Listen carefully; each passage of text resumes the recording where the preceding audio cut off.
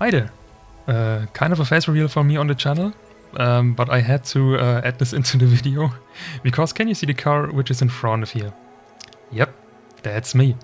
Now have a look.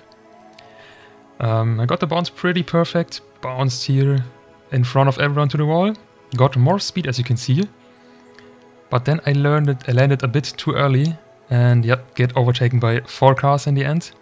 Still got the 5th world record, which was quite amazing and by far my best result in the track of the day.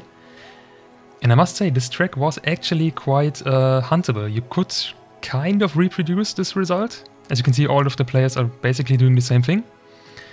Yeah, it was a great track of the day for me. And yeah, thank you for watching the video and see you in the next one. Bye!